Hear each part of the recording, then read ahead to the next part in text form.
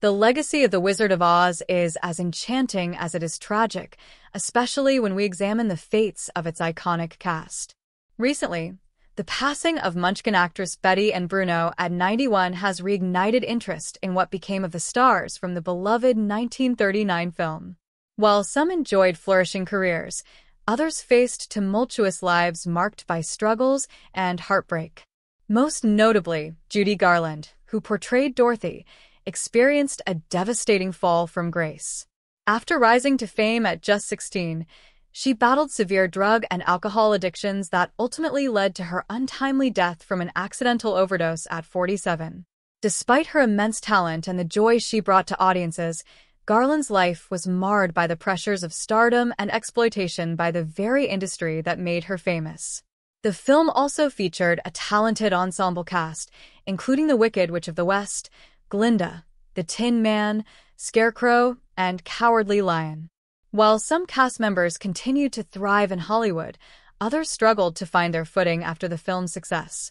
Many stepped out of the spotlight entirely or turned to different careers. Betty and Bruno herself transitioned into journalism after her role in The Wizard of Oz, showcasing a different path from her fellow cast members. Her recent death serves as a poignant reminder of the passage of time and the lasting impact of this classic film. As we remember these stars, it's essential to reflect on both their contributions to cinema and the personal battles they faced. The story behind The Wizard of Oz is not just one of magic and adventure, it's also a tale of resilience amidst adversity. Dorothy, played by Judy Garland Judy, born in 1922 in Grand Rapids, Minnesota, was only 16 years old when she was cast as Dorothy Gale in The Wizard of Oz. The young actress blew almost everyone away with her performance, which earned her an Academy Juvenile Award and turned her into one of the most sought-after stars on the globe practically overnight. Within 1 year of its release, she had landed 3 more movie roles: Andy Hardy Meets Debutante, Strike Up the Band, and Little Nellie Kelly. During the 40s, she starred in a slew of other films like the musical flick For Me and My Gal, alongside Gene Kelly, the comedy presenting Lily Mars, Meet Me in St. Louis, the drama The Clock, and The Harvey Girls. But in 1947, while filming the movie The Pirate, Judy suffered from a nervous breakdown and attempted suicide, which resulted in her being sent to a treatment center. While Judy appeared in the popular musical movie Easter Parade 1 year after that, things continued to spiral for her, and she soon developed a severe drug and alcohol addiction. She was cast in the 1949 flick The Barkleys of Broadway, but after missing several days of shooting due to her continued partying, she was replaced by Ginger Rogers. The former child star was also forced to drop out of Annie Get Your Gun that same year. Judy was eventually sent to a hospital in Boston, Massachusetts, where she underwent electroconvulsive therapy for depression and was weaned off the drugs. However, after she was cast in the 1950 movie Summer Stock, she started taking pills again in an attempt to lose weight, and later that year, she was once again kicked out of a movie. This time, it was the flick Royal Wedding, after she failed to show up to set multiple times. The Wizard of Oz alum attempted suicide a second time in 1950 and parted ways with MGM Studios soon after that. She made many appearances on Bing Crosby's radio show between 1950 and 1951 while taking a break from acting. She then embarked on a 4-month concert tour across the UK, which was wildly successful. In 1954, she returned to the big screen to star in A Star is Born, for which she received the Academy Award nomination for Best Actress. Despite its success, she focused most of her time on performing in the following years. One of her most notable performances came in 1961 when she sang to a sold-out crowd at Carnegie Hall. A live recording of the show was released later that year, which spent 13 weeks at #1 on the Billboard chart and won her 4 Grammy Awards. She landed a few more acting roles during the 60s, including the courtroom drama Judgment at Nuremberg, which garnered another Oscar nom, and the drama A Child is Waiting. In 1962, she launched her own weekly talk show, called The Judy Garland Show, which earned her a $24 million paycheck from CBS, equivalent to $167 million as of 2021. However, during the late 60s, it was revealed that Judy was $500,000 in debt after her managers, Freddie Fields and David Begelman, parted ways with her, and allegedly took almost all of her earnings. Her final acting role came in 1963, when she starred in I Could Go On Singing. She sadly passed away in June of 1969 from an accidental barbiturate overdose. As for her love life, she married musician David Rose in 1941, when she was only 19, but it was short-lived, and they split just 2 years later. The star then tied the knot with director Vincente Minnelli, who she met on set of Meet Me in St. Louis in 1945, and together, they welcomed a daughter, named Liza Minnelli. Their marriage also ended in divorce in 1951. She wed for a third time in 1952, marrying her tour manager and producer, Sidney Luft, and they had another daughter, named Lorna Luft, later that year, followed by a son, named Joey Luft, in 1955. They went their separate ways in 1963, and afterwards, she claimed he had been physically abusive to her during their marriage. She then tied the knot with her tour promoter Mark Herron in 1965, but they separated 5 months later. The star married her fifth husband, a nightclub manager named Mickey Deans, in 1969, just months before her passing.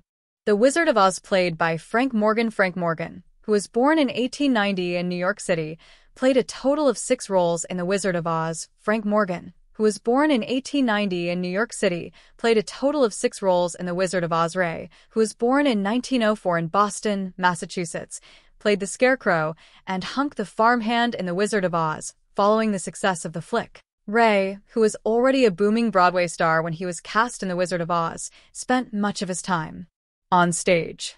He began starring in a nightly live show at the Paramount Theater in New York, which involved him tap dancing alongside the Harry James Band.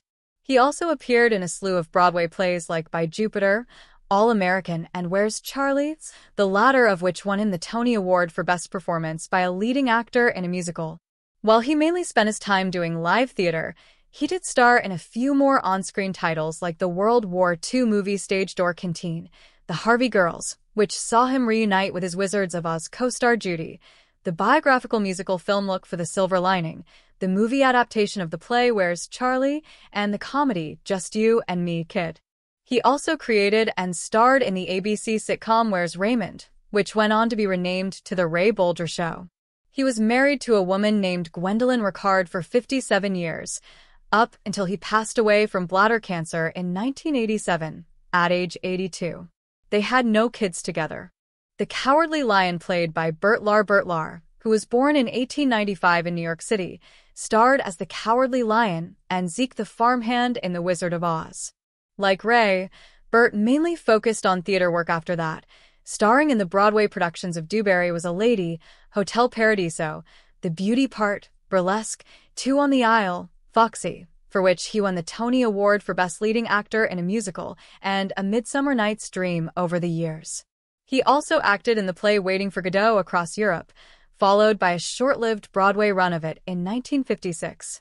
He did appear in a few movies and TV shows after The Wizard of Oz, including the musical films Ship Your Worries Away, Ship Ahoy, Meet the People, Always Leave Them Laughing, as well as the comedy Mr. Universe, the movie adaptation of Anything Goes, and the Western film Rosemary. He was married twice. His first wife was dancer Mercedes Del Pino, who he wed in 1929 but divorced 10 years later, in 1939. They welcomed a son, named Herbert, together. He then tied the knot with a woman named Mildred Schroeder in 1940. She gave birth to a second son, named John, in 1941, followed by a daughter, named Jane, in 1943. He died in 1967 at age 72, and while the initial cause of death was listed as pneumonia, it was later revealed that he had cancer. Jack Haley, who hails from Boston, Massachusetts, and was born in 1897, famously portrayed the Tin Man and a farmhand named Hickory in The Wizard of Oz. And making the beloved movie was not easy for him. He actually suffered from a severe eye infection during the production, due to the silver paste they used to make him look like he was made from tin, and he had to go under the knife to prevent permanent damage to his eyes. Despite the health scare, his role in Wizard of Oz propelled Jack into megastardom. He went on to star in the musical film Moon Over Miami, the adventure flick Beyond the Blue Horizon, the comedy Take It Big, mystery One Body Too Many, Scared Stiff in 1945, People Are Funny, and Vacation in Reno. He also had an impressive Broadway career, acting in the shows Higher and Higher, Showtime, and Inside USA over the years. In the late 40s, however, Jack took a break from acting and stepped out of the spotlight for nearly 25 years. He returned to the big screen in 1970 when he starred as Mr. Reese in the movie Norwood, which was directed by his son, Jack Haley Jr. He also appeared in the 1977 musical movie New York, New York, which marked his final role before his passing. He married to a woman named Florence McFadden in 1921, and they welcomed 2 kids together, Jack, who went on to marry Judy's daughter Liza, and a daughter named Gloria. The star died of a heart attack in 1979 at age 81. A post-mortem autobiography, called Heart of the Tin Man, was released in 2000. Billie Burke, who was born in Washington, D.C. in 1884, appeared in The Wizard of Oz as Glinda, the Good Witch of the North, and by the time she was cast in the movie, she had already been acting for decades. And she certainly didn't slow down afterwards. In the years that followed, she starred in Father of the Bride, Father's Little Dividend, In This Our Life, The Man Who Came to Dinner, the sitcom Doc Corkle, and the Western film Sergeant Rutledge. She was also offered the role of Aunt Pittipat in Gone with the Wind, but turned it down. In addition, she hosted her own immensely popular radio show called The Billie Burke Show, which was followed by a talk show entitled At Home with Billie Burke during the 50s, making her one of the first female talk show hosts to be featured on television. The Wizards of Oz alum also starred on Broadway, appearing in This Rock, Ziegfeld Follies of 1943, and Mrs. January and Mr. X in the years after Wizard of Oz. She married Broadway impresario Florenz Ziegfeld in 1914, and together, they had a daughter, named Patricia. The actress passed away of natural causes in 1970, at age 95.